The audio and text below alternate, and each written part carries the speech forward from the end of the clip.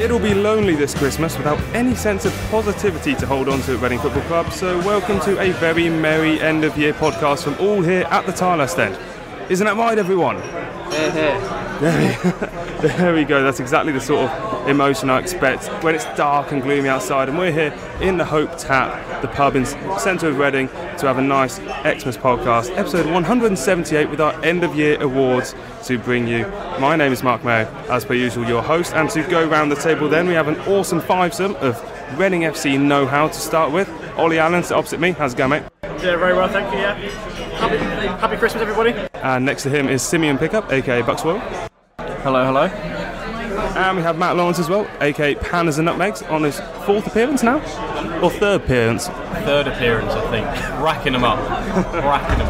More than Callum Harriott, though. And sat next, well, yeah, if you have a Callum Harriott here, we'll have to call an ambulance. Hopefully it won't be too bad. And sat next to me, the Tilehurst End writer, Jack Simpson. How's it going, mate? How are you? You alright? Have a Merry Christmas, everyone. Yes. And Happy New Year. Hopefully we'll have a Merry Christmas with, it's only Middlesbrough up next, it's fine, they're only promotion chasing. So we're here for the end of year awards, which we'll get onto a bit later. We're also talking now with Jose Gomes, the prospective new Reading manager, kind of confirmed by some Portuguese outlets, kind of not confirmed. We'll have to wait and see. Maybe the club are going to send out something during the show, which would be pretty typical. And we'll also be covering the Scott Marshall era, and not era, it's a bit much, and we'll also be previewing the Xmas period as well. So let's crack on then and do the recap. The Tilehurst End podcast. By Reading fans, for Reading fans. So, Paul Clement was the manager the last time I sat here, or not sat here, but sat somewhere to do a Reading FC podcast, and now here we are a couple of weeks later to do a Scott Marshall, the story so far recap.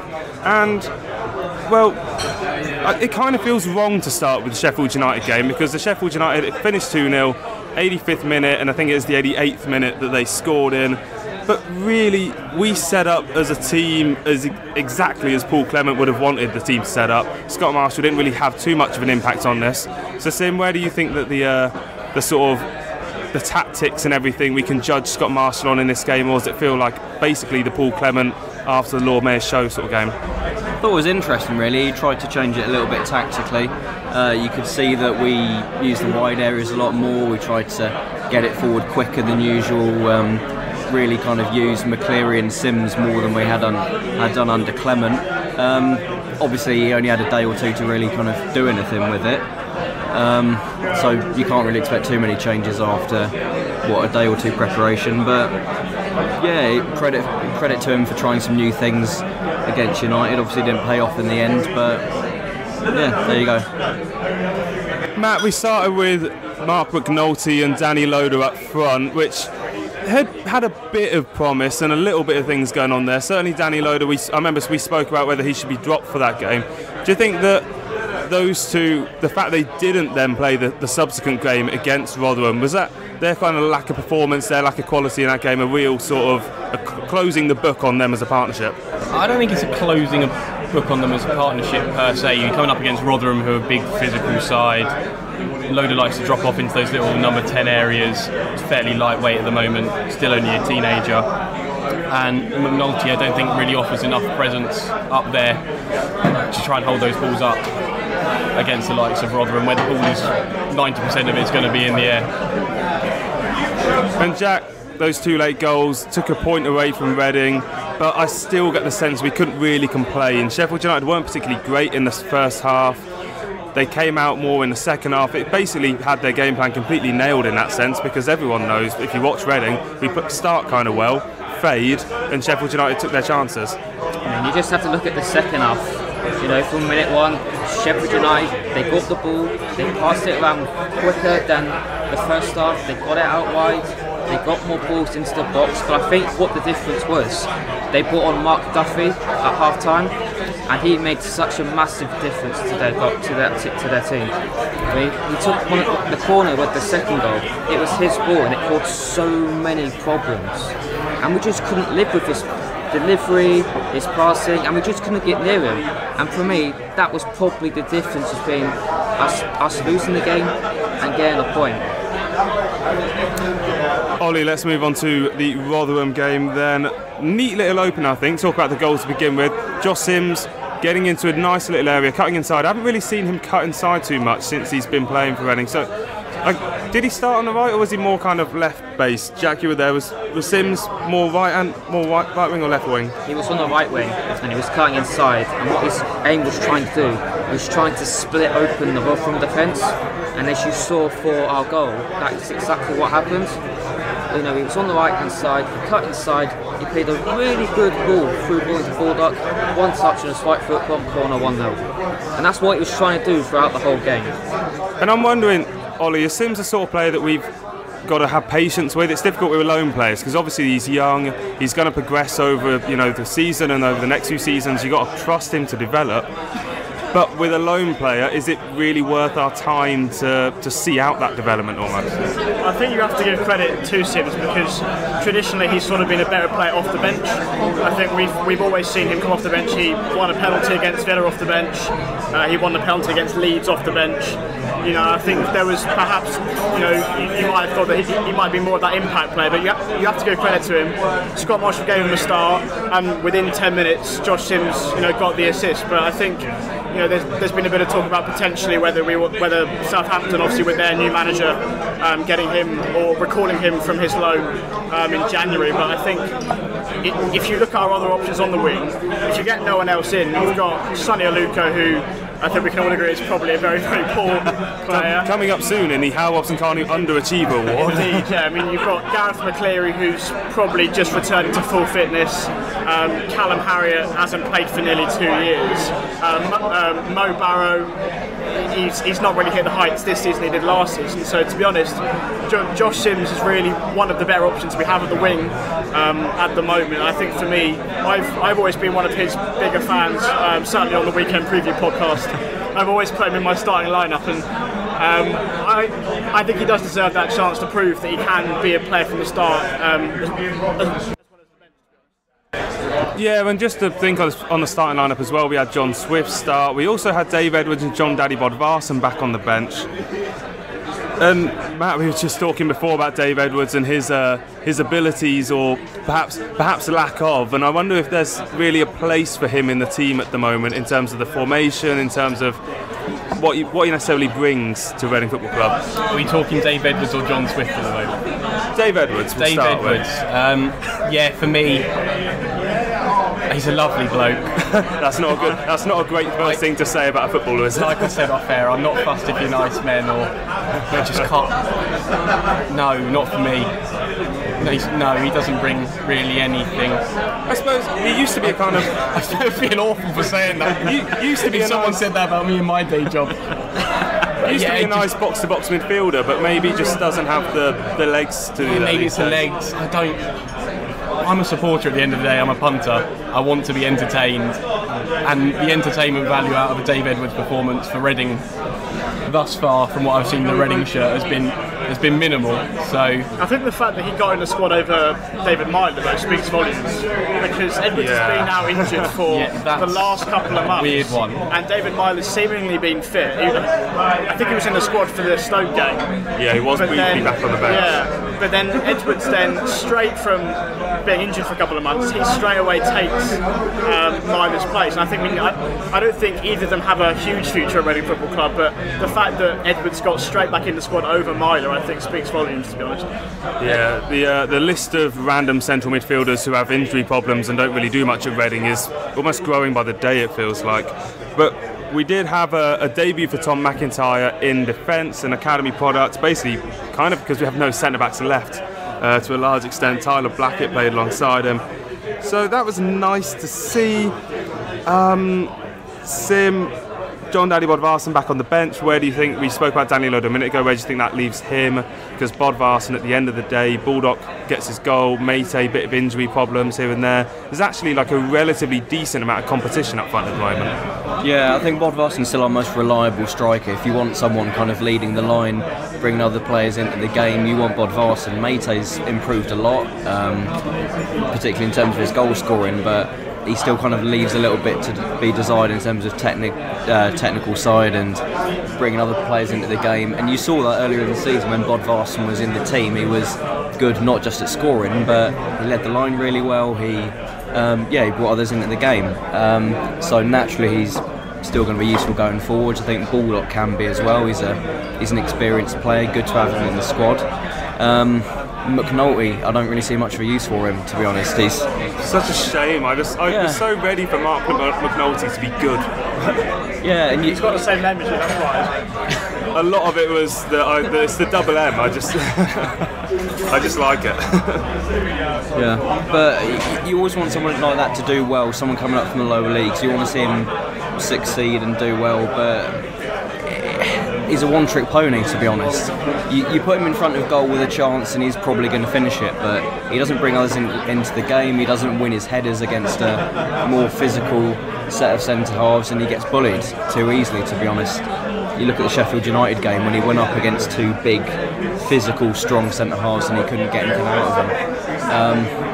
I want to see him do well, but I don't see anything that he offers that other people don't. Yeah, before we get on to the Rotherham equaliser then, because I want to talk about how we deal with the sort of bombardment that Rotherham gave us. Jack, what was your sense in terms of the style of play and how everything that Scott Marshall set us up with? Because it's pretty much turning out to be the only game that we really get to see him prepare a team over a week, send them out, deal with the substitutions. What are your thoughts on how he managed the game? I mean, I think for 90 minutes we did okay.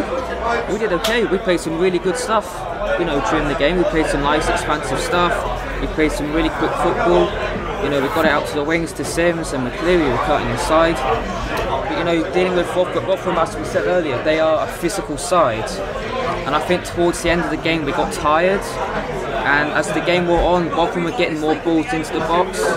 You just look at Gunter, for example. He panicked, he put the ball up for their corner, and they scored from their corner. And then we couldn't live with their physicality. Until 85 minutes. Did we deserve to win that game? I think we did. Should we have done better and got rid of that ball for the corner? Yes, I believe we should. But this is our problem. We think we are conceding too many goals from set pieces, from corners, free kicks, penalties. It's costing us points. That is where we are. We are down the bottom because we simply keep conceding sloppy goals, and it needs to stop. Well, that's certainly going to be the first job, I think, for any manager coming in, and as we're going to discuss in a couple of minutes, that might not be the first thing that he does based on his track record, if it is going to be the man Jose Gomes.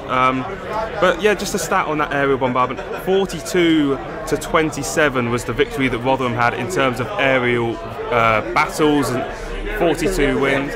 Yeah, exactly. And it's a theme, as you mentioned, because Sheffield United won 26 to Reading's 13 the week before. So just watching this team get bullied week in, week out has been a real struggle as a Reading fan. And it doesn't look like it's going to happen, but is anyone going to make the case for Scott Marshall to be given it to the end of the season? Does anyone think that he's got enough in him to carry the job? I think one positive is that he brings the young players through.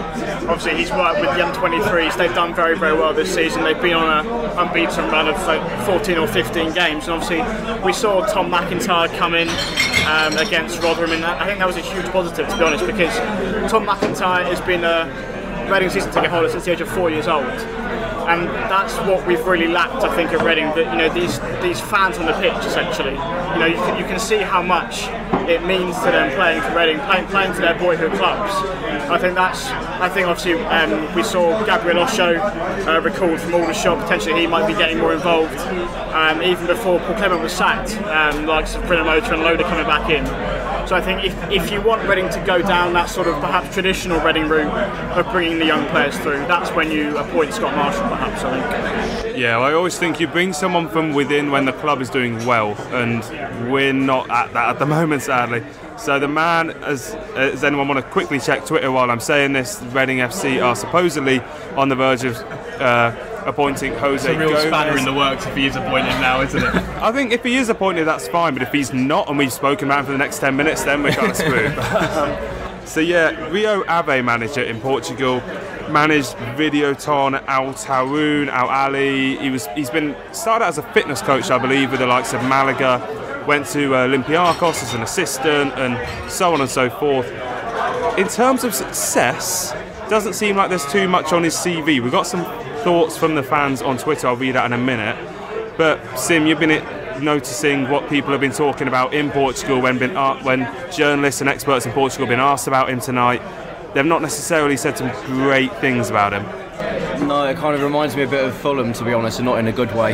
You look at how good they are going forwards. They've got some very talented players. They're capable of scoring goals, but defensively an absolute nightmare. Some of the comments I've seen from people who have been following Gomes and how well he's done in Portugal, they are not complimentary at all about his ability to organise the defence. On the contrary, they are very, very bad defensively, apparently, and often get saved by their goalkeeper. Something that I'm sure we're very familiar with after Ali Al-Habsi's heroics in 16-17. I don't know how well that's going to play at Reading, to be honest. We don't have the individual quality to kind of replicate that entertaining, exciting football, but maybe Gomes can get it out of people like Swift and Loader and McCleary, maybe not, but I'd throw Liam Kelly into that equation as well. He definitely looked good under Stan while he was here, and it's just a shame how he's regressed. So I'd throw him into that same ballpark of him and Swift. If we can get them firing, if the manager can come in and get the real technical ball players in dangerous areas on the ball, good areas of the pitch where they can use what they've got to hurt teams rather than chasing big balls in the air. And have we got that sort of time though? Good question. Because then Stam seemed to change it fairly quickly. The style of play that was implemented fairly quickly. Yes, there was some teething problems up until for the first few weeks of the season. Some would say up till Christmas. Some might say for his whole tenure as Reading manager. But I mean, I was quite impressed with what he did in terms of the players that were brought in and how he implemented a style, and it was, whether you liked it or not, it was a clear style. Knew what he wanted. And he knew what he wanted, and he got the team playing that way, and everyone seemed to buy into it in terms of the playing staff as well. He obviously got them to respond to him, and I think that's probably what the issue with Paul Clement was, that he couldn't quite sort of connect with them. You know, I think even until the end, I think a lot of players, I know Chris Gunter has said that Jaap Stam is the best manager that he's played under, and that's even after the terrible run of form last season. So Jaap Stam connected with those players on one level or another that got success in that first season, but even the Paul Clement perhaps couldn't. So I think that's probably what a new manager might want to do, is try and connect with those players and get the best out of them. But Paul Clement, the team changed so much every week, and the formation and tactics changed so much every week. I can almost understand any player saying, well, I was getting used to you saying I was going to high press in a 4-4-2, but now you put three at the back and you're telling me I'm a sort of pseudo wing-back sort of player. I just want someone to kind of come in and simplify things. And I wonder, Jack, whether you think that motivation is going to be a big factor as well in someone who can come in, maybe who doesn't know the league so much. Is that going to be difficult if they can come in at, maybe you wanted someone like Steve Bruce just to get those first sort of 5 or 6 wins out of the next 8 or 9 games, and that was going to be enough? Or do you want a manager that's maybe more long term? Half and half, really. I think if you're looking short term, maybe Steve Bruce is the right manager for the job, because you've seen he can get results, but he doesn't play like the sort of football, high attacking football, but he still gets results, and he's good at moting flares. He didn't play attractive football at Aston Villa, where he got him to the playoff final. And so what we do need, this club needs, we need a manager that can get these players to kick up the backside, because under Jaap Stam, I think Olly mentioned this like in a previous podcast, but he said about playing under Jaap Stam, the players were dealing with him as a mate, not as their manager, and they got relaxed under that, and the motivation just fell away from that. And then with Paul Clement, he was changing tactics left, right and centre. So I think the players just lost faith in Clement at the end of the day, just confidence just fell apart. So what we need a manager who can be also motivating, but can also give the players the confidence, because we all know how good this squad is. This squad got us to the playoff final at Wembley. But there is something missing in this team. Is that lacking confidence? The likes of Kelly and Swift, they weren't the same players as they were, during their first seasons. So we can get a manager and get the confidence, You know, put someone around that back, give him a cuddle. You know, maybe that is the approach maybe we should be taking. Well, you might have thought that Adrian Popper was a good player for Jose Gomes to be taking over, given that Popper was on loan at Al Taroun, one of Gomez's most recent clubs. However, Popper's now gone to Ludogorets on loan. That's been announced tonight. The club have confirmed that, so that's not. How's he got another move to a club in European football? Again, they were in Europa League this year, weren't they? He must be well. League the last 7 years. He must be well connected. Got appearances in Champions League, and for the life of me, I'm sorry, I can't work it. I can't work it out. I saw him I was sad enough to go to the under-23s against Fulham the other day, and he blended in with the rest of the crowd. He was. Who cares really? Well, as long as they're paying his wages, he's not actually out of contract for a good 18 months or so at Reading. So, 18 months? Yeah, he's got 2020. We give these sort of players 3.5 years. 2017. He played in the Champions League. We thought he was going to be good. Yeah, I'm just baffled. He played for Romania at the Euros in 2016, I think. So, yeah. If you think about it, I was at those Euros. I saw Romania at those Euros as well. But if you think about it, we are where we are because we've made poor recruitment. We've given players 2 longer contracts, you know, big wages, and we can't offload them. You know, who wants to buy one of our players these days? They're not good enough.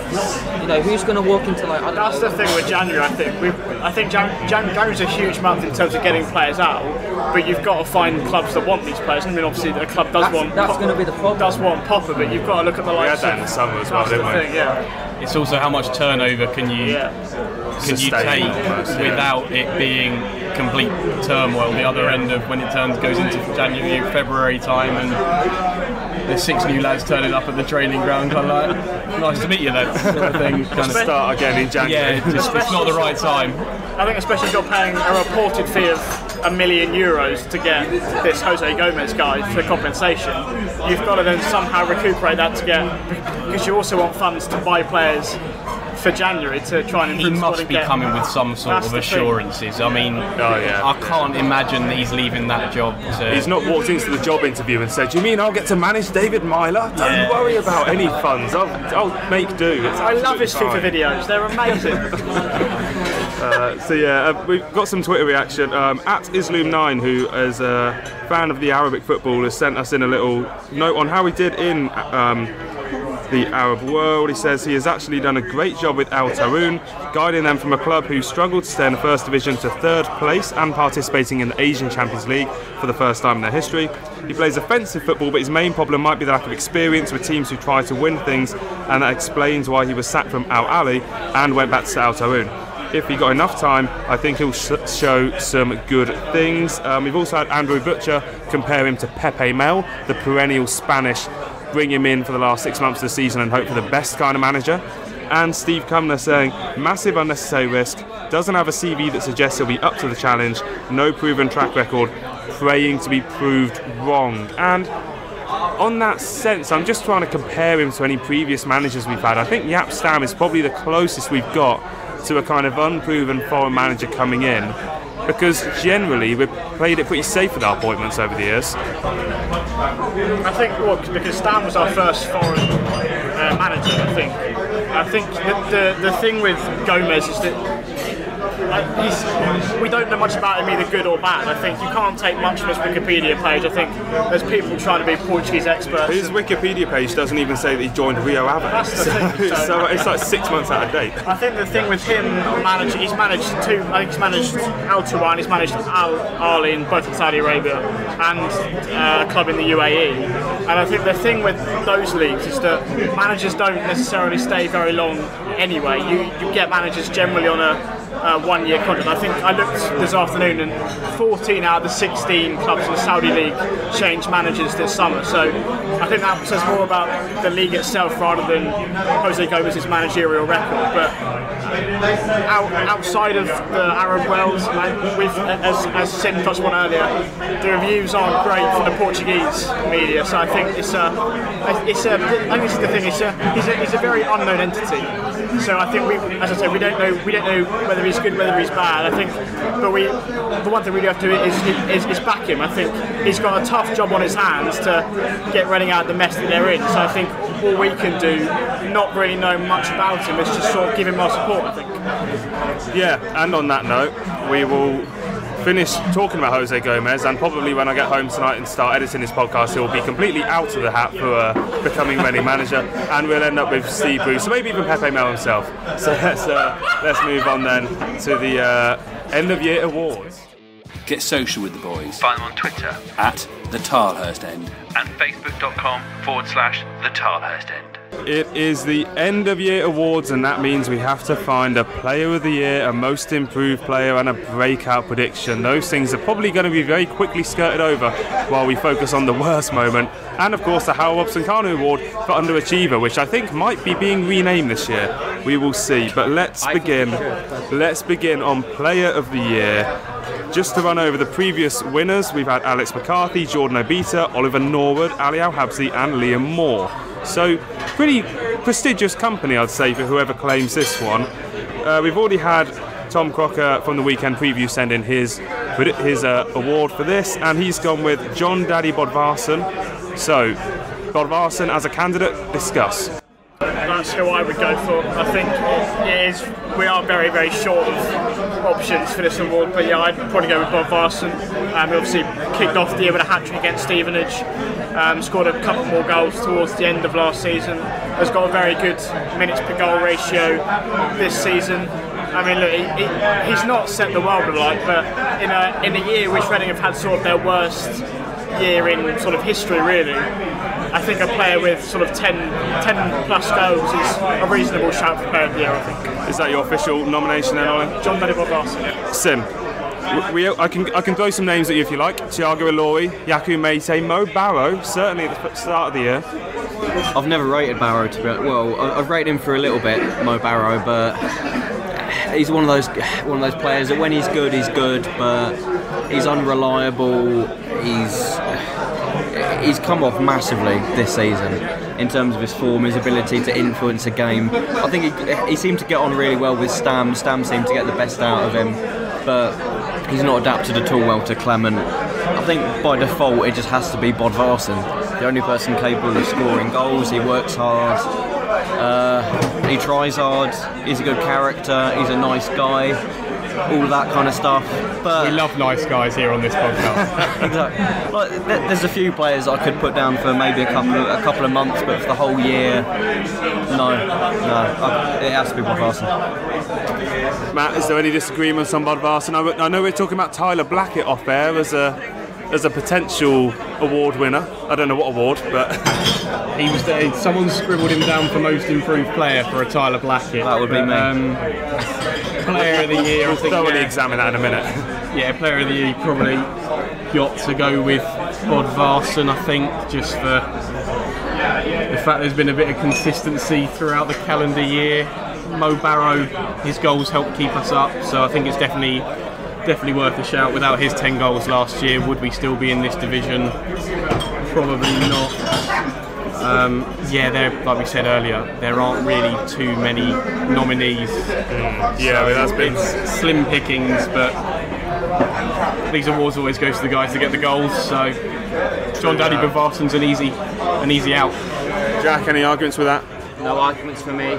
Bodvarsson, he got a good amount of goals towards the end of last season, but then you look at this season, he's got so many points. He works hard for the team, he plays for the shirt. There's no complaints from me whatsoever. Bodvarsson. It's a full house, it's a clean sweep for John Daddy Bodvarsson as the Reading FC Player of the Year for the calendar year of 2018. All-round nice guy as well. Which is thoroughly deserved for such a nice lad. And he's played in the World Cup, so... Exactly, our sole representative of the World Cup. As a footballer.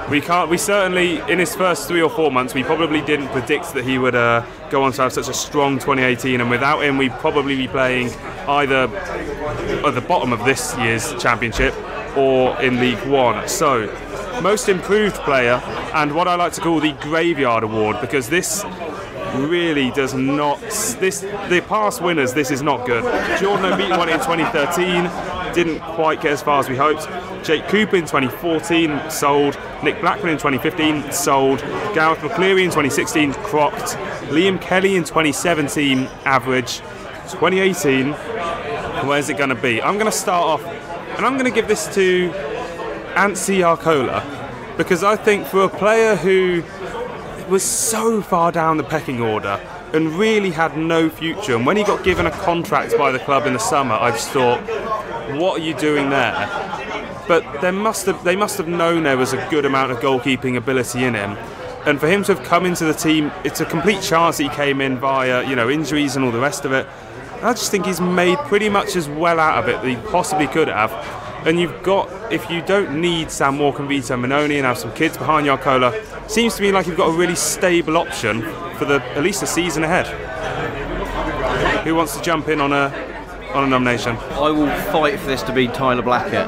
He deserves a huge amount of credit, because at the start of this year he was not just poor, he wasn't just kind of out of form a little bit, he was very, very bad. I can't remember what game it was where he came on as a substitute, got booed by his own fans, and then got substituted off again. What game was it? I don't know what game it was. Yeah, towards it. Yeah, I think earlier on this year.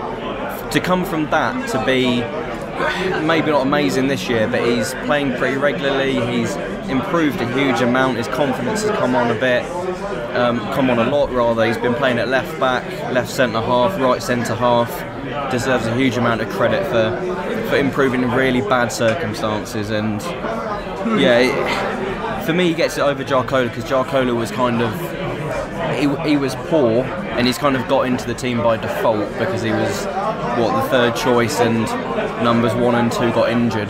Blackett has got in on his own merit and deserves a lot of credit for getting back into the side. And if you can't pick that up on the audio, I am banging the desk with passion that Tyler Blackett has to win this award. Who dares speak out against Tyler Blackett? Matt, do you want to throw? I'm with you, Mark. I'm probably Anssi Arcola, to be honest. The last month or so, Minoni got out injured, Sam Walker stepped in, Paul Clement's mate, he's disposed him in the number one argument, and the man has kept us in games this season. He's won us points. Yeah, we conceded a load of goals, but it could have been an awful lot worse if he wasn't between the sticks, I think. And in terms of shop stopping, dare I say, this is a lazy comparison, but the Championship David De Gea. As I said, a lazy comparison. Not in terms of distribution, because I'll admit his distribution is terrible, but we shouldn't really be asking a goalkeeper to be doing too much if he's bad at distribution. That's the coach's fault. Tom Crocker went for Yaku Mate. So is anyone now, Jack or Ollie, do you want to jump in and follow that up with a Mate? That's why I'm back for the awards, Yaku Mate. I think the way you described Nicola, I think Yaku Mate is quite similar, because obviously he was on loan in League 2 my French pronunciation there. He was in loan League 2 with Sochaux last season. Didn't really seem to have a future at Reading Football Club. There was a lot of scoffs, a lot of laughs when he was awarded a 4-year contract. A lot of laughs like that back in the summer. But to his credit, he's done incredibly well this season. He's done really well. Probably been Reading's best player so far.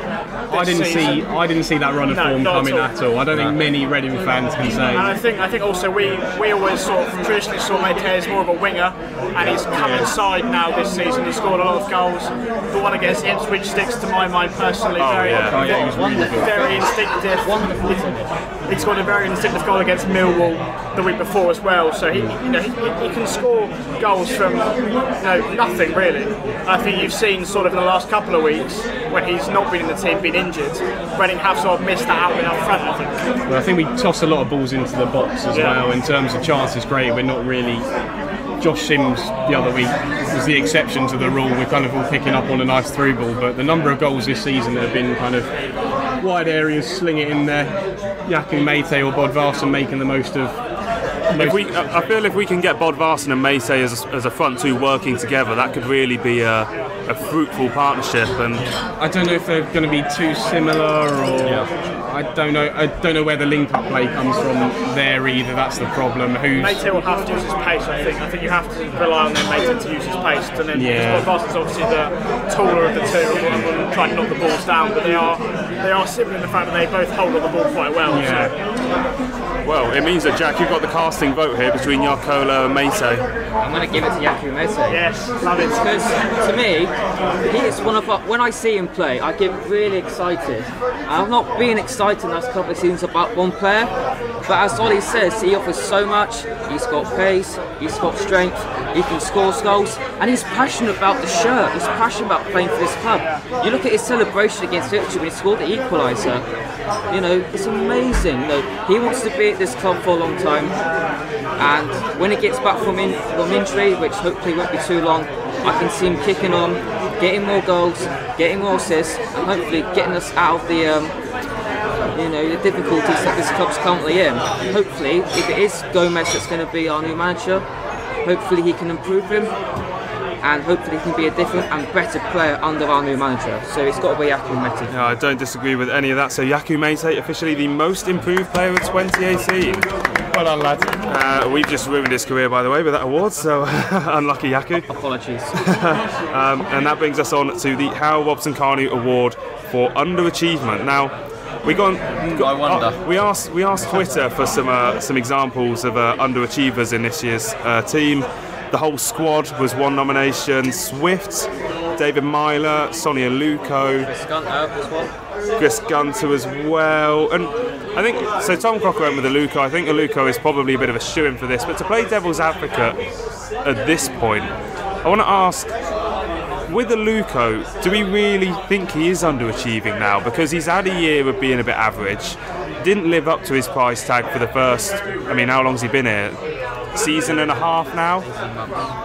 It now gets to the point where we just have to accept that we overpaid for him and that he's not that good a player, and therefore he's not underachieving.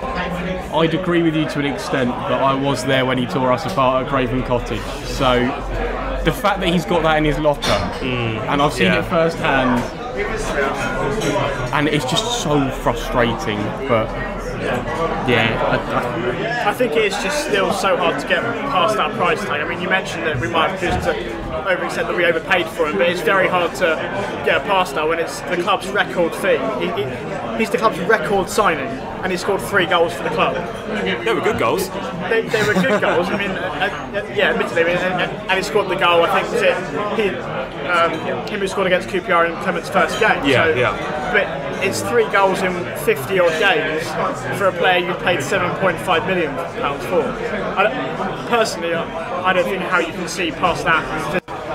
The thing is as well with Aluko, to flip around what I was just saying, is that he has kind of embodied the decline of the club since that playoff final. Because he embodied, I know some people disagree with this, but for me he embodied the fact we were taking good players off of good teams to improve ourselves after the playoff final. Embodied at that moment the optimism, and how wrong we were and how badly it's gone shows to me that yes, he is still, you still look at him and you still do think, I think as you're saying, Matt, that if we do get him in the right vein of form and everything falls in its place, he still is like a 10-goal a season sort of player. That's just certainly not what he is at the moment. Are there any other nominations at the moment? Any other just honourable mentions, or is it a bit of a clean sweep? I think you could maybe mention Liam Moore. I know he's not. It's a weird one really, because he's a very talented guy. I know he's highly rated, he's popular, but to be honest, he's been so off the boil for a lot of the year, to be honest. He was very good in his first season. I know he's been good at points and somehow managed to win Player of the Season. I think the official one last year, not sure how, but he's just been disappointing for me. He's a very talented guy, and for me he's good enough to go on potentially be in the Premier League. He's a very good, very technically accomplished player, but he's not the kind of guy you can rely on week in, week out. You want him to step up and be the senior centre-half, sort out the back four, and just make sure that we get points on the board, and we can't rely on him, to be honest. We've not been great defensively this season, haven't we? That's the thing. Yeah. I think. And that's got to come down on someone like Liam Moore at some point, because he should be the senior defender. I think the Buck he was kind of shaped up to be the senior defender this year, and he's is he 25, 26? He's not in his prime, theoretically. Yeah, he's not that old. They turned down $10 million for him. That's the thing. That's the thing. But I think, like you're saying, he's one that's probably most frustrating fascinating because you've seen the ceiling, you've seen the ability he's got, the fact that he can put in those performances consistently. And yeah, we were all saying don't go to Premier League clubs at the start of the season in the summer. I was definitely one going, please do not sell him. Yeah. But he hasn't lived up to that billing at the moment this season. Is there ability there? 100%. Have we seen it this season? No, unfortunately. I think there's quite a few players that can fall into that category of I don't think you're bad footballers. You've all shown it at some stage or one or another. Thiago Lloris, centre-half partner. Some games you're like, we've got a real player here. And then there's other kind of moments of madness where it gets so lackadaisical, you're kind of thinking, is he Sunday league sort of, he's had one too many beers the night before, and it's all a bit casual at times, but I will suffix that with I do like Thiago Lloris as well. But I think when it comes to defenders, I think so much of it's down to the coach. When it comes to your defensive organisation, you look at the sort of coaches like Pulis and Warnock and the rest of them, their ability to organise their defence, it almost doesn't matter on the actual exceptional level of their defender. Like Sean Morrison is currently playing week in, week out in the Premier League. If you put Sean Morrison in this team, I think he'd look just as average as the rest of them.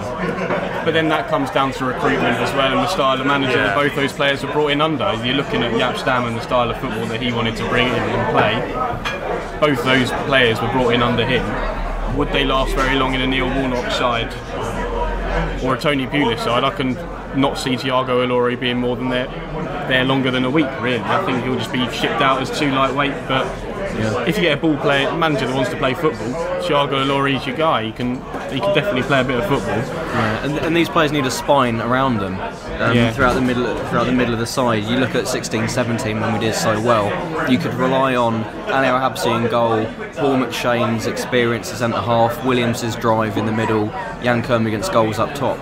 You could rely on them pretty much every week, or at least most of them, and that brought the best out of players like Kelly, I guess McCleary playing off Kermigan, Moore playing alongside McShane. But now that core's gone, it affects other people's performances as well, and you want people like Kelly to step up and take responsibility, Moore to step up and take responsibility, but they're not doing it. And I'd throw John Swift into that as well. As kind of your creative player who you're looking to really kind of grab the ball by the horns and you want them to just get on the ball and just take responsibility, try and win a game, try and see out a game, and that kind of character to just step up and deal with a bad situation when it comes up. But we don't have that kind of character. I think we're talking about guys that are quite young as well. All of them are probably 26 and under that we've mentioned there. They're all young guys who've come into the side relatively soon and not really played that much senior football, to be honest.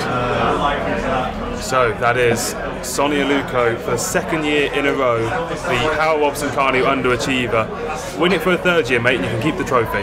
Is what I'm going to say about that. So I think a slow clap. I think he's tied with Robson Carney at the moment, so maybe it's the HRK/Aluko award. We'll work it out for next year, and if Aluko's moved on, we can quietly forget about him. And we can move on now to a better moment, and the golden moment of 2018. We've had the Academy doing well in 2014. We've beaten Bradford in the FA Cup, beaten West Brom in the FA Cup with a late goal, Fulham last year in the second leg of the playoff final. And Jack, I'm going to throw the first nomination over to you, your golden moment of 2018. What can I say? There are hardly any golden moments to pick up from. Look at the performances, but I think the golden moment I'm going to pick for is the breakthrough of Andy Romoter into the first team, because I think Reading fans haven't had something to shout about this year, but look at Andy Romoter's presence within a team. He's first name on the sheet. He performs here week in, week out. He loves to play for the shirt. You only have to watch that performance against Stoke. That drive into the penalty area and that ball into McNulty for his goal. And also the breakthrough of Danny Loader. Obviously, he's not scored yet, but I can see there's potential with him there. So for me, the golden moment for me is going to be the breakthrough of Danny Loader and Andy Romoter. So, Sim, I'm going to throw this over to you next. Before I do that, Tom Crocker has put in his nominations. Ron Gourlay leaving, might be certainly some people's, and Vito Manoni's penalty save in the last minute against QPR, which was the first game for Paul Clement at the club, 1-0 win, 95th minute penalty save, seemed to be at the time, and certainly was looking back as well, a massive moment. I was just about to say those are my main two, to be honest. Just in such a depressing, dire, thoroughly awful year, I guess Manone's penalty save and Ron Gourlay leaving were the two of the moments when we actually all felt positive. It kind of united the fan base, a very deeply, bitterly divided fan base, and we actually kind of enjoyed those moments. What I'll put in as well is the full-time whistle at Cardiff. Just that sheer sense of relief that we've been absolutely dreadful and still accidentally managed to not get relegated somehow.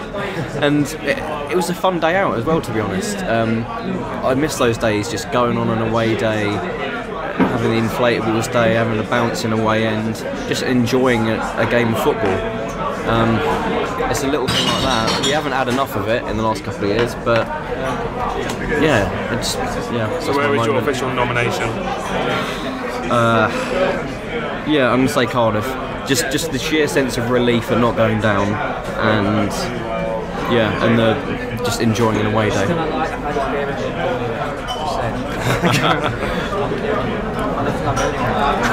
I think a lot of people had a lot more than one beer when he went. Ollie, where do you stand on the golden moment then?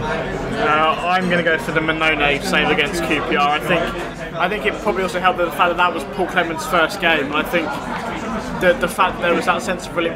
We'd won one game in 18 prior to that on the ups down, and there was, whilst it was quite temporary, that feeling that we'd finally won a game, and that penalty save contributing towards that, I think was just probably the best moment that I'd felt last season. I think that penalty save I celebrated probably more than most goals last season, just because it was so huge.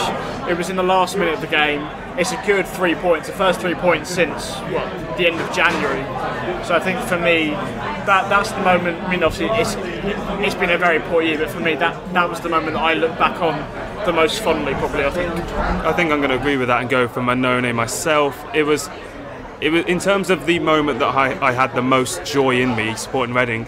It's hands down that, because the the final game of the season against Cardiff, it was just kind of difficult for a lot of the day, and knowing that we probably weren't going to go down kind of made it a bit of an anticlimax for me. I think I'm going to have to go for the Manone one. What about yourself, Matt? It's probably going to have to be the Manone one. I wasn't actually there at the game myself, but I remember my friend tapping me on the shoulder. High fives all round, and we were somewhere in London at the time. High fives from everyone in the gang and whatever. And even though I wasn't there for probably the best moment of the year, I'm still going to name it. You've earned it. I'm sure you've earned it. If not, the Yaku Mate overhead kick the other week was pretty good fun as well. Yeah. That was about as good as it's got in terms of watching season, quality. That was certainly one of the highest moments. Yeah. Well, there we have it then. Vito Manone with a penalty save against QPR to win a very valuable 3 points that we don't get very often these days. Golden moment of 2018, and we move on to the worst moment, most of which in previous years have been situated at Wembley, I'm not going to lie. Liam Moore's penalty, Arsenal beating us in 2015, we've also had Birmingham with a 6-1 over us in 2014, and Brian McDermott being sacked in 2016, mainly for the handling of that.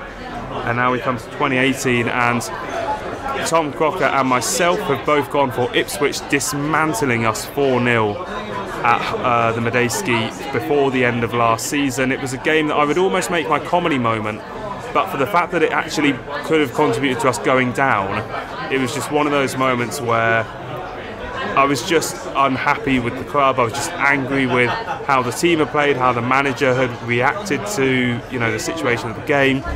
The nature of the goals were as laughable or as horrendous as could be. You think that Gunter heading the ball right into the middle of the air from the halfway line, and then Manone not knowing not to deal with it, and an open goal tapping for Freddie Sears. We then conceded about 14 seconds after the kick-off. So Ipswich 4, Reading 0 is my worst moment of 2018. Jack, where would you say was yours? I totally agree with what you said about Ipswich. You could say it was worse than comedy, but I'm going to go for Norwich at home this season. For Norwich at home this season, losing 2-1. just for the circumstances in which we lost that game. It was so heartbreaking. You know, Norwich, yeah, they were the better team, but we pressed, and we got the equaliser, a scrappy equaliser through Barson. But then we conceded straight away. And everyone's heard Tim Deller's commentary on it. He said, no, Oh, I was in the can't car. be conceding like that. I was in the car. You can't be Genuinely, conceding like I that. just laughed at that moment. It was just genuinely hilarious how we do that to Well, ourselves. you can laugh, but it summed up Yeah. the way we lost that game. And to me, that is probably one of the worst ones of this season. You could also put conceding 14 seconds after the half-time against Sheffield Wednesday, where they went 2-0 up, and the score was still 1-0 at the time. You know, but we got back into the game, but we still lost it. So for me, it has to be Norwich at home, for the way we lost that game, the humiliation in that game. You know, none of the players deserve to wear that shirt after that game. They could have been dropped for all I care. Matt, where's your particular moment of humiliation being nominated for us? There's quite a few to choose from, unfortunately. I think it's going to sound like I've got a real bee in my bonnet, but Dave Edwards playing in the number 10. Just, What game was that?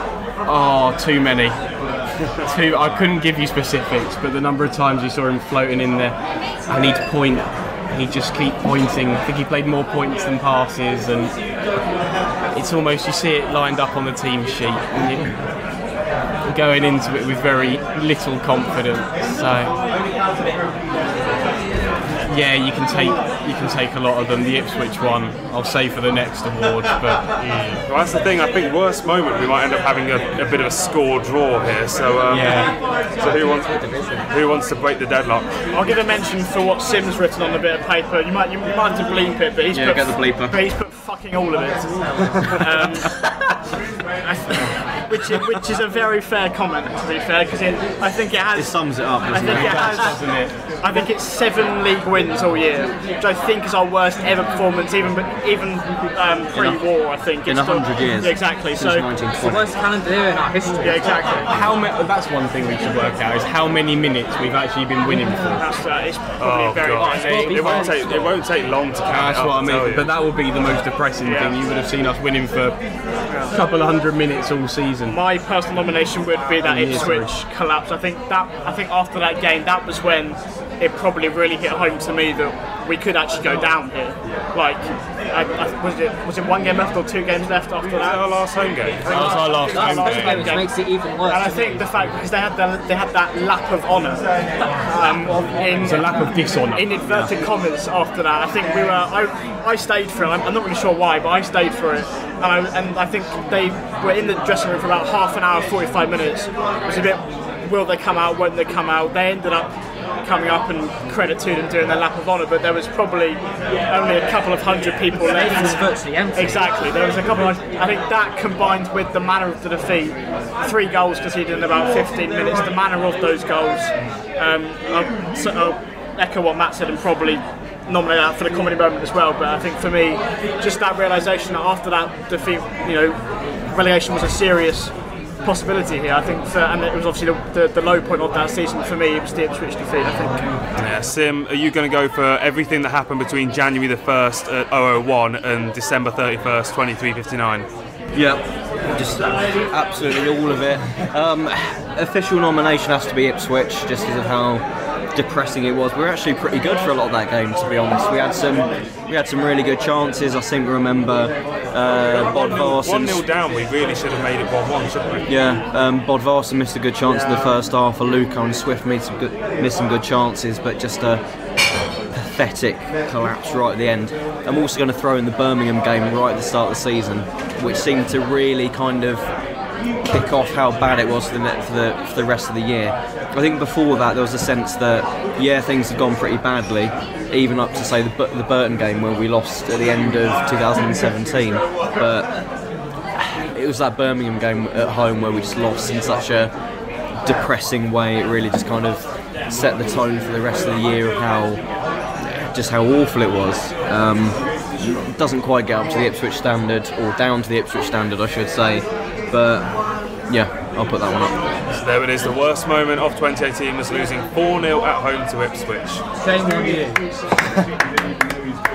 So we now go on to comedy moment, which might well have the same nomination in if you can't cry, or if you can't laugh, you will cry, so you have to laugh sort of moment. Tom Crocker has gone with the fact that we had to keep changing kits against Stevenage, and also the last few minutes against Cardiff, which were just nothing happened really. We all just sat there and realised 0-0 suited everyone and blew the final whistle. We've also got man gets hit by groin. Man gets hit by ball in groin. Is Sonny Aluko when he got hit when we were playing Norwich. A bit of a comedy moment then. So Sim, would you like to start us off with a comedy moment? I'd like to start off by saying I sense some bitterness here. It's the infamous Paul Clement versus Darren Bent event of the century. Just to read out the tweet, just for a bit of clarity. Darren Bent said about Paul Clement, "It was inevitable he was going to crumble at Derby County. Training had changed and his philosophy from pre-season had gone out the window because we weren't getting the right results, and ultimately he didn't like confrontation." And that was on Sky during the Reading versus Derby game on the first day of this season, and Paul Clement absolutely smashed back on Twitter saying, "I sense some bitterness here, which is normal if a player does not play much. It is never a difficult decision to leave out a player who is overweight and lazy." Just a fantastic head-to-head, absolute rinsing both ways around. If only our team had shown that much fight in some of our games as well. I'll point out that Paul Clement didn't tweet a single thing about Reading during his entire time with the club, apart from when he joined the club. But the one thing he did tweet was that response to Darren Bent, so I'm not sure. He's not, I've got it up here. It still seems to Reading FC manager. Maybe he's on gardening leave technically. Paul Clement, if you're listening to this, mate, change your Twitter account. It's still got a picture of you holding up the shirt as your cover picture. Better days. Yeah. Feel free to start the beef again with Darren Bent, because I want some closure on that. To add, my official nomination is also on Paul Clement, and it was the amount of times that he came out into the media after a game and said, "Yeah, maybe I did get the team selection wrong." Well, yeah, you did that quite a lot, to be fair, Paul, and it was the one thing that I remember from your tenure is that fine margins. You're constantly changing the team and the tactics and formation. You have a shot after you said fine margins. And yet you came out every single time and admitted you did that, and it's almost like you go back and listen to yourself a couple of times, because it's depressing, because I wanted Paul Clement to do well. I thought he was the right man to bring in for the job at the right time. He kept us up somewhat, and yeah, just the way that he was very honest in the media, and I appreciated that, but sometimes the honesty was just almost Partridge-esque in how he didn't realise that he was actually continuing to doing what the things he said he shouldn't be doing. So that's my official nomination. Matt, where's yours going? Oh, it's got to be, I think it was a Freddie Sears goal against Ipswich, which somehow they managed to score from our corner. Honestly, I've never seen such a series of errors. It was all tossed up into the air. Chris Gunner trying to head it back to Manone from their half. Manone seemingly stopping for about a couple of seconds to let Sears close him down, to get him blocked, and then him running into the away fans, and you're kind of thinking, I'm walking back past those away fans as I get to my car, and they're all going to have that smug look on their face. It was almost like spot betting, wasn't it? It's like Manone and Gunter both bet on a goal in the 18th minute. When you thought it's almost that sense of it can't get any worse than this, because you don't see goals like that in professional football. It was just what on earth sort of moments, and the same with Burton as well. I know it was 2017, but the one that ricocheted off Moore and then slow-mo went past Manone, and it was just like, I think the one against Ipswich topped it off, because it started in their half, which started from our corner. We had the way, if you watch the replay, our own corner we kind of flapped at quite a lot. So it was a bit of a comedy corner. It was good stuff, to be honest. So yeah, that's quite likely to win at the moment. Jack, you're going to discuss man gets hit in groin by ball. Yeah, so for those who don't remember the incident, this was against Norwich at home earlier this season. And I can't remember who the player was. It might have been Liam Kelly. No, so he played the ball. He played that ball. You see, with Liam Kelly or John Smith, I can't remember who it was. But what they were trying to do, even one of the players, they were trying to bend it up to the wing and like send one off from like a Mason one up to McCleary or probably Barrows. But instead of like hitting it like down to the wing from the centre, it hit a loco in the groin. Ouch. And for a game that was so boring, so depressing to watch, it's just the funniest moment of the game probably. So yeah, that is my nomination. And Ollie, I don't think we've got one from you yet. I'll back up the Ipswich game, even though it was the worst moment. It was probably the comedy moment as well. Not just the goal that Matt talked about, but I think that was the third goal, but the fourth goal as well that came straight from our kickoff. I think we passed it back probably. I forgot about that. I think it was Tommy Elphick in probably one of only 3 appearances for us. I mean, I just thought everything was all right during his time with us, but that goal, I think he fell over or gave the ball away. So just that whole, not just that one goal, but just the whole Ipswich collapse. I think it got to a point where you can't do much else apart from really laugh at it. To be honest, you've gone past despair. So you just sort of have to just sit back and just laugh at the whole situation, I think. I think you can, sorry, just to come back to that, I think you can throw the lap of honour into the comedy moment as well, because the fact that they took them so long to come back out as well, if they just stayed, done it, got over and done with, I don't think many people had any qualms with it. It was almost like they wanted everyone to go home so they didn't have to look at anyone in the eye as they went. Are they coming? Are they not coming?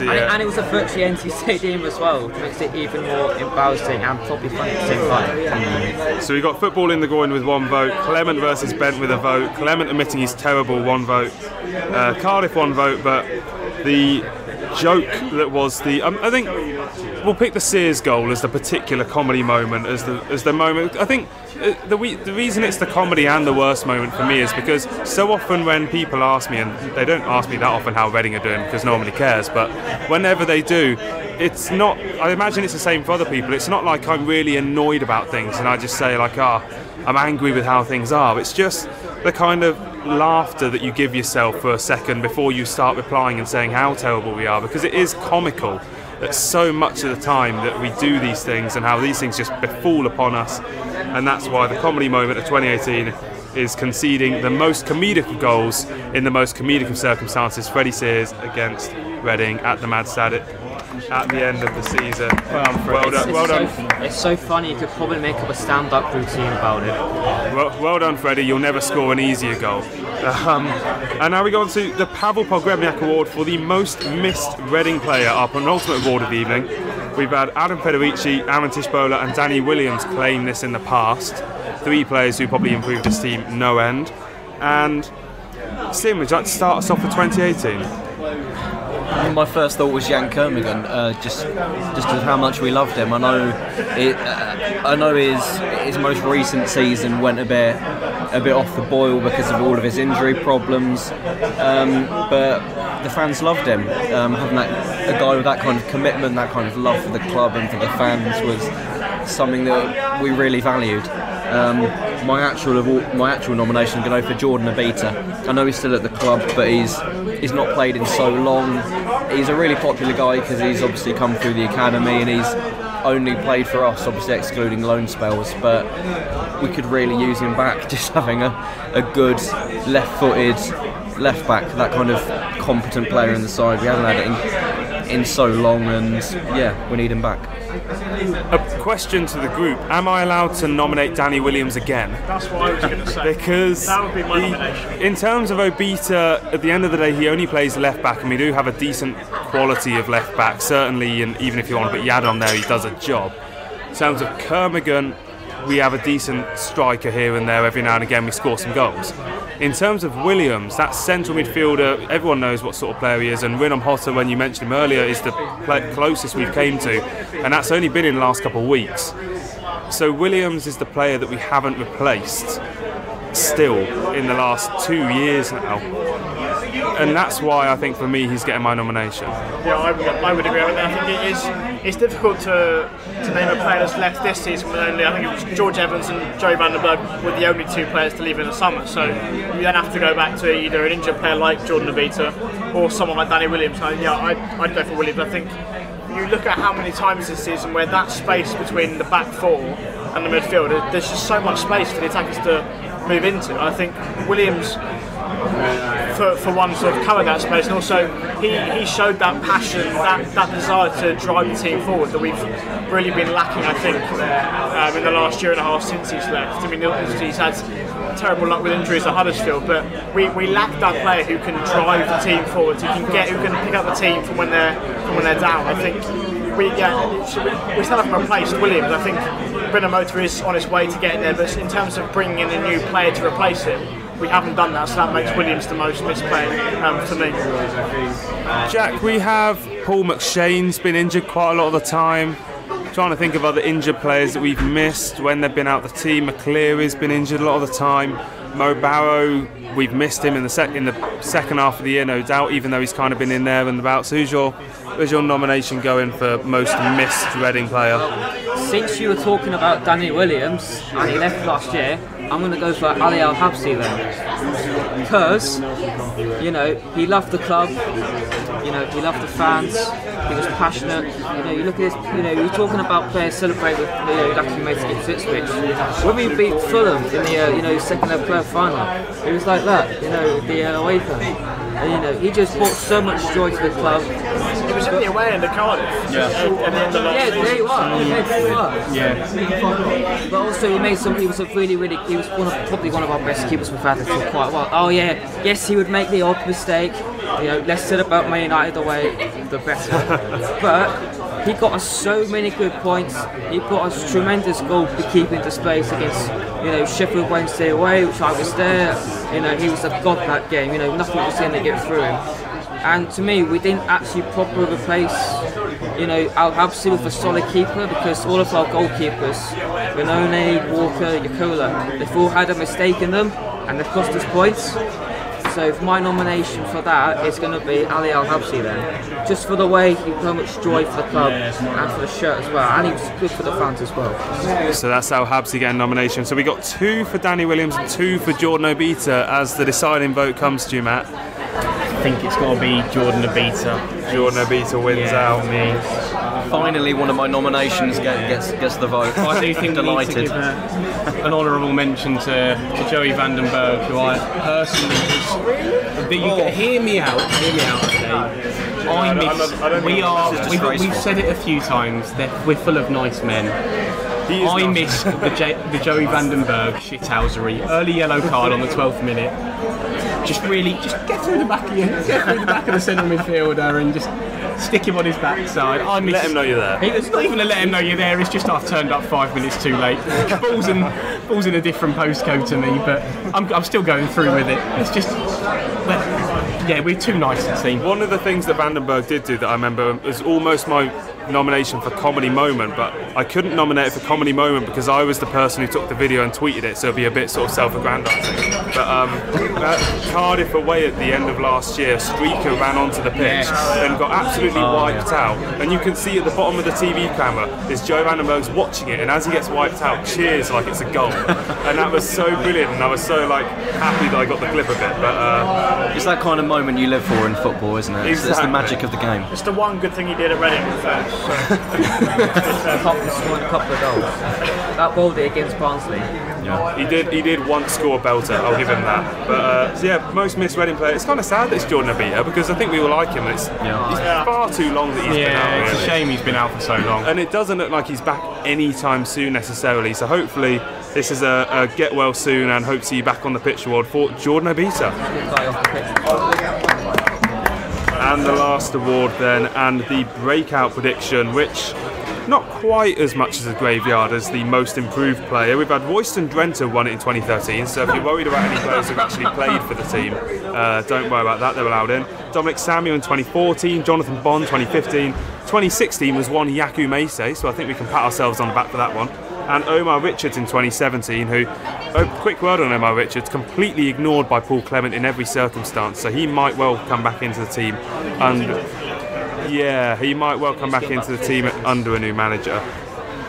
So I'm going to start off with my prediction for breakout player, and I think it's kind of obvious, but I think it's going to have to be Danny Loader for me, because he came into the team for a couple games and I could just sense, you know, when you're watching a player and you just know that their thought processes, his thought process has a lot to develop, but you can tell it's there. You can tell the decision making is there. You can tell the technique to pull it off is there. Just equal time, kind of. Exactly, and you know, as soon as a player can learn to combine those two things and has that creative touch, you know that there's a lot there for them to work with, and they just need the mentality after that and the time, as you say. And I think Danny Loader, if not the next 12 months, but certainly the 12 months after that, I can really see making a huge impact on this team. So that's where my nomination is going. Matt, if you want to give us your breakout prediction. I think I've probably got to echo you. Danny Loader's the obvious one. I think a lot of it will depend on the manager we get in as well, type of manager we get in, style of football they're going to play, because he likes to float into those little areas in the 10 and try and link things up, and he looks like a very clever footballer from the limited amount of football I've seen him play. So I think he's the obvious one.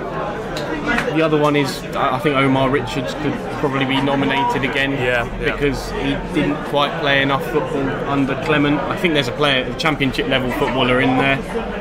I don't know what you guys think on the Richards one. I mean, I really liked it. I remember watching him on his debut away at Derby, and he just, again, it's those players who have that technical ability along with their sort of basic job. He scored a couple of goals as well. I think he scored against Forest away, and he scored Sheffield United at home, I think. It was, Going back to Derby, I was there on his debut as well. He's one of the best players on the pitch. Yeah, exactly. We kept a talented Tom Lawrence as well, and he can, on his day, he can rip any defensive part. Yeah, I think so. You mentioned Renamoto earlier. Is he going to get your nomination, Jack, or are you going to go with Loader? He is going to get my nomination again. Yes, he is. I know he's broken into the first team. He's the first name on the sheet, but he's not the finished product yet. And also, there's also a new manager coming in, and it was Clement who gave him, a chance. We don't know what this new manager is going to be like set up in terms of tactics. He's going to be assessing all these players. Are they going to be good enough? Do I need to sell them? Do I need to loan them? So we don't know what the future is going to be with Renamoto. He could be loaned out for all we know. So I hope he's not being loaned out. I hope he stays in the team. But I see somebody give Renamoto. I've not seen him play for quite a while. With his word rate, his strength. How old is he now? 21. 21. Yeah. 21. So he's not even in that peak yet. That's the frightening thing. Once he gets to his peak, he could be one of the best players to play for this club. In our history. So if my nomination is going to be Andy Renamoto again. Tom Crocker has also gone with Renamoto, with an honourable mention for Ryan East, who has been making waves in the under-23s. And Sim, are you going to nominate Tyler Blackett again for him to finally make a breakout into the Reading first team? Not quite. I think Renamoto and Loader are the obvious two. They've not looked at all out of place in the first team. They made the step up to first team football very nicely. Just looking at the under-23s at the moment, some really talented guys a couple of years down. Jack Nolan looks really good. He's played for England already. I think he scored for the under-17s maybe a couple of months after Loader won the World Cup with them. Something like that. He's a guy with a bright future, and I think he plays out wide, so maybe with other wingers leaving the club in January, Popper's gone and Harrier might do as well, he could get his chance before the end of the season, and depending on what manager comes in to replace Paul Clement, it could be someone that gives a chance to someone like Jack Nolan further down the age groups. We've seen Connor Lawless being involved with the first team squad as well a couple of weeks ago, so hopefully a surprising name from further down the age groups. So is your official one going Renamoto or Loader? My official is going to be Danny Loader. It's important stuff. We've got we got to know where it goes, man. And Loda's winning it then, Ollie. So is that something you'd agree with? I was going to go with Renault Motor actually. Well, that's why I needed your nomination. Does that draw a level at all? It's 4-2 now. So if Sim would have changed it, then I'd go for Renault Motor personally because I think there's more of an opportunity for him in the team than there is for Danny Loda. I think obviously Loda's broken into the team and done okay, but we have got Mater coming back from injury, Bodvars coming back from injury. So how much game time he'll get is disputable. But then Andy Renault Motors, we talked about with Danny Williams, we're lacking that type of player. So I think Renault Motor will get more of a chance to impress in the team, and there's certainly more of an opportunity for him to make a name for himself in the team because he'll likely get more chances down low to get to the team. But I would go for Renault Motor. I think that's a really good point in terms of the opportunities. I mean, the other ones we named, Loda, Omar Richards, probably going to be slightly more limited.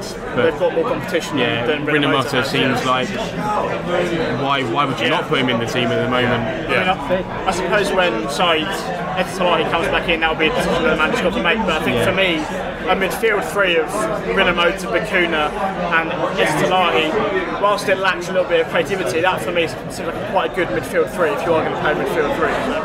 Yeah, certainly. So that is Danny Loda with the breakout prediction for 2018. Well done, Danny. It's good to see you in the first team. A little bit earlier than some of us thought. Some people have been hoping for him some time. And, well, that is it for the awards. Thank you, everyone. And you can take your tuxes off now. I know I made you wear them for the last 45 minutes. But we'll be moving on now to wrap up the show with a preview of the Christmas period. The Tilehurst End podcast. Read the blog on thetilehurstend.com.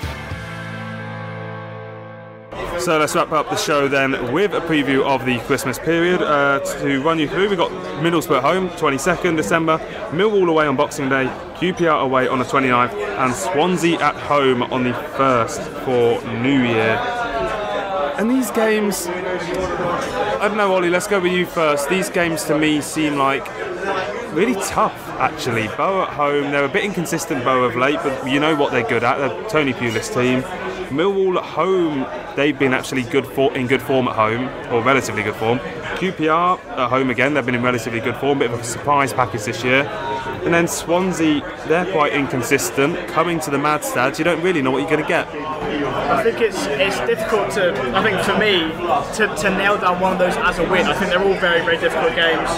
Middlesbrough feel obviously on quite a difficult run of form. They lost to Burton in the League Cup on Tuesday night, so obviously I think they went out a win in 4 or 5 games or something in the league, but they're still a very good side. So I think you know what you're going to get when a Tony Pulis side comes to town. You know it's going to be a difficult game. Millwall away, that for me is probably the biggest game of the whole period, because obviously Millwall are a side who are around us in the table. I think those are the sort of games you need to be winning, the games against teams that are around you in the table. QPR away, they've obviously improved massively in the last couple of months, moved away from relegation zone, not too far away from the playoffs themselves.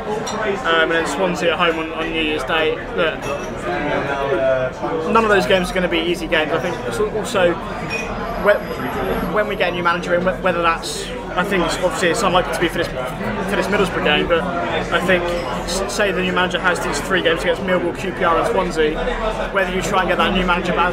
We saw Paul Clement come in and get a win in this first game against QPR, get a win in this 3rd game against Preston, so whether that affects things and whether we can get that new manager balance is probably huge, but these are 4 games that are very tough for me, I think. Yeah, Matt, I'm wondering with that QPR game, maybe it's just going to be the case that every time before we play QPR, it's reasonable to change manager, because was it Stam's first game wasn't away to QPR, was it? Oh yeah, it's the next season we played QPR first game season, wasn't it? That really set the tone for that season. Steve Clark's final game was QPR at home, when Hampton made that horrific error. Yeah, so they're always kind of defining those QPR games, aren't they? Do you think this one has a chance to... It was Clement's first game in charge of QPR. Exactly, yeah. So do you think this one, as a potential first game for a new manager, do you expect us to make an impact quite early on, or would you be okay with saying, you know what, it's early doors, we don't need to go to these places where they're good at home and win and accept maybe a point at best? We've won 7 games in the calendar year. I don't know. You ask me this at the end of every week, and I just... I don't know where the points are coming from. Can I see us getting anything against Borough? Probably not. Can I see us getting anything against Millwall? I bloody well hope so, sort of thing. It's a 6 point. That is a real 6, but that is just the way this year's gone. That's set up for a Jake Cooper header in the last minute. It just is. QPR, yeah, I'd love for a new manager to come in and us to go there and get 3 points, but do I see it realistically happening? I'll take a point in both those away games, to be honest, just to keep the total ticking over, sort of thing. But yeah, I don't know.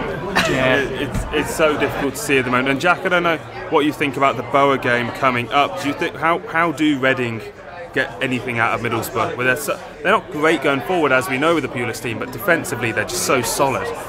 Well, I think, at the moment, I don't know if you saw this in midweek, but apparently Borough fans are turning on Tony Pulis because they had a great chance to get into the semi-finals of the Carabao Cup this week against Borough, and they bowled it. So there's going to be a bit of pressure for Middlesbrough to perform. For Middlesbrough, the fans are going to be on the back. So I think we can use that to our advantage, because if we can frustrate Middlesbrough like for the first 20 minutes, maybe the first half, then maybe the fans are going to get on the backs of their players and maybe they're going to panic. So for me, I'm going to be a bit positive, because normally I'm a bit pessimistic. I'm glad someone's being positive around the table. It's important. I'm enough to drag it down on my own. We haven't paid him honest. I think we can get a point against Borough, but the other games I'm not too sure. But I went to Swansea away, and throughout that game, they were the press did quite hard. They won 2-0, but we didn't offer anything going forward. And I know we did the, you guys did the analysis, after the game in the field. They just literally walked through our midfield onto their goal. So if we're going to be like that against Swansea at home and away, what's it going to be like at home? It's going to be tough. QPR, we don't know.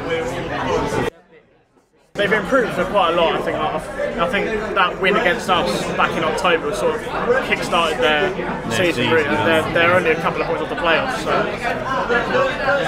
Yeah, we'll have to wait and see them for that one.